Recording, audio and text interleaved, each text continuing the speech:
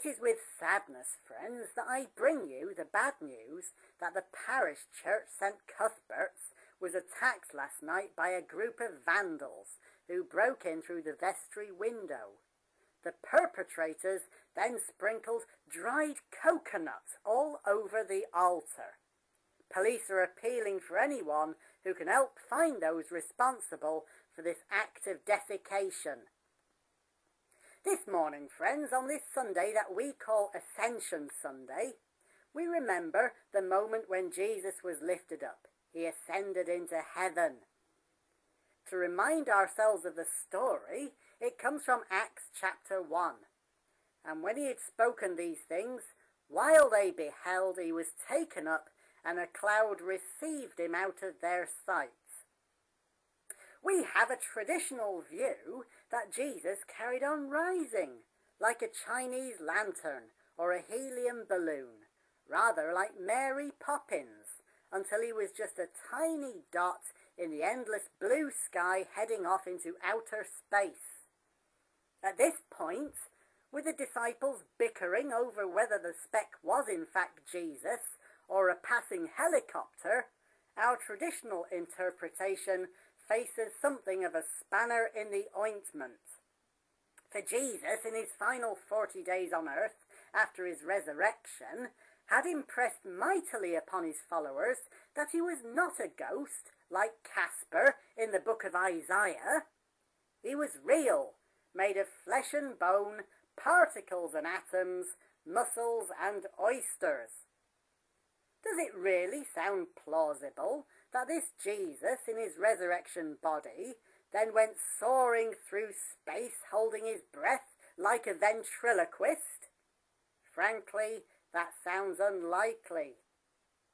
And we know that he did not stop off at the moon, because footprints remained there forever, and they would have been noticed when the Americans landed. No, it is agreed that the first man on the moon was indeed Louis Armstrong. So here, friends, is the dilemma.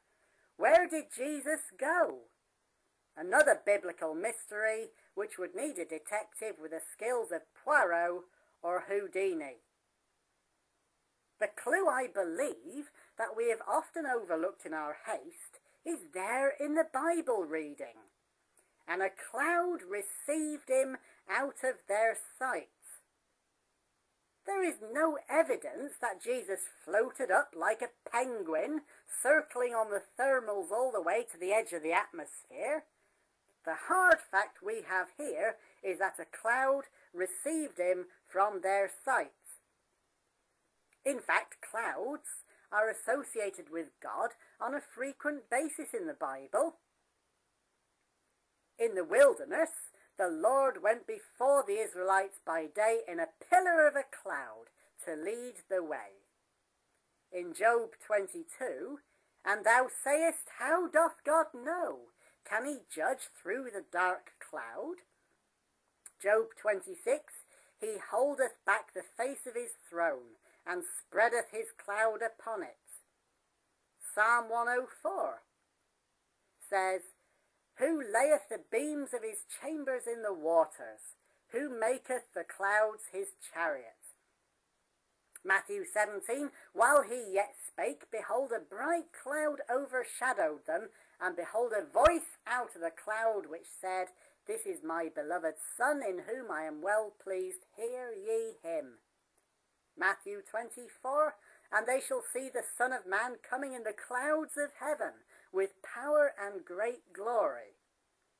And Revelation chapter 1, behold, he cometh with clouds, and every eye shall see him. For truly, friends, it seems that God resides in the clouds. And if this is so, then wherever it is cloudy, that is where God is also. God is very present and close to the Cornish. If God is in the clouds, then truly we can sing with gusto, our God reigns. And also over all the earth, you reign on high. Moses was called up to the top of Mount Sinai to receive the tablets of stone from within a cloud. cloud. Ask yourselves, how many times did Jesus go up a mountain to pray?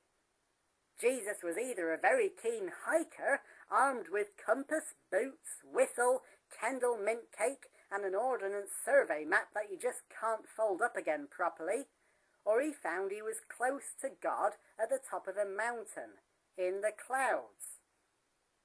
We remember the story of the Transfiguration, where Jesus was up a mountain with Peter and James and John, and they were met by Elijah and Moses, and they were in the clouds. But surely as night follows day, and ant follows deck, heaven cannot really be in the clouds.